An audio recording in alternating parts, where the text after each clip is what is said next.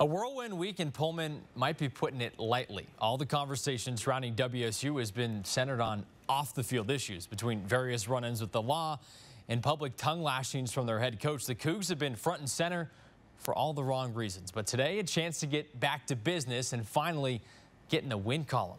Cougs 0-2 after losses to Eastern and Boise Vandals, fresh off a pounding from the Huskies. First half, Coug offense took a little while to get going, but plays like this sure helped jumpstart things. Luke Falk extending the play and hitting Kyle Sweet, who's tripped up just inside the 5. James Williams ran for 126 today. Here's his touchdown. Cougs up 7-3. Big time turning point in this one. Vandals looking for the field goal. It's blocked by Robert Barber playing as he appeals his expulsion. Marcellus Pippins with the scoop and the score. 72 yards to the promised land. Later in the second, just throw it up to 9. Gabe Marks, 8-yard TD grab. Blackjack for the Cougs. Second half, the onslaught continues. Luke Falk to Kyle Sweet. Pylon seeking and pylon finding as the Cougs run away and hide in this one. The final score, 56-6 from Martin Stadium. The Cougs are on the board behind a 228-yard performance on the ground, while Luke Falk throws for 226 and 3 scores.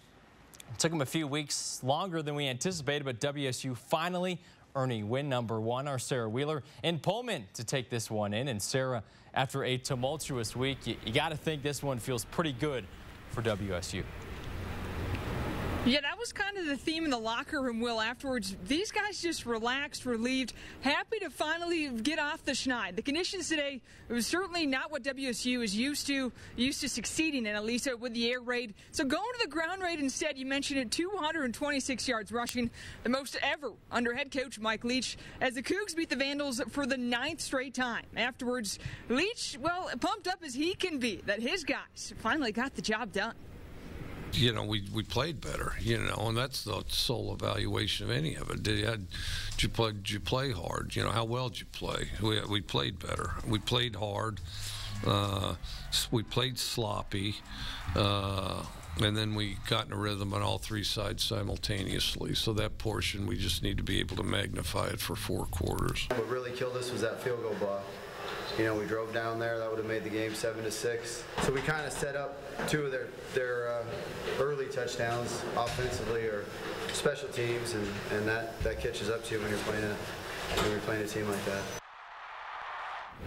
Also of note here today, Will, head coach Mike Leach and Paul Petrino not shaking hands afterwards. The last time they played, kind of going at it. Those guys didn't find each other. Coach Leach saying, though, he does wish Petrino the best the rest of the way here. The Cougs, not going to get any easier for them, though. They're off next week before playing a team, Will, you're kind of familiar with, the University of Oregon, in 2 weeks as they kick off Pac-12 conference play. Covering the Cougs in Pullman, I'm Sarah Wheeler, KXOY 4 Sports. Thank you, Sarah. We're really looking forward to that handshake. Would have been some great video, but I guess we'll have to wait for the next matchup.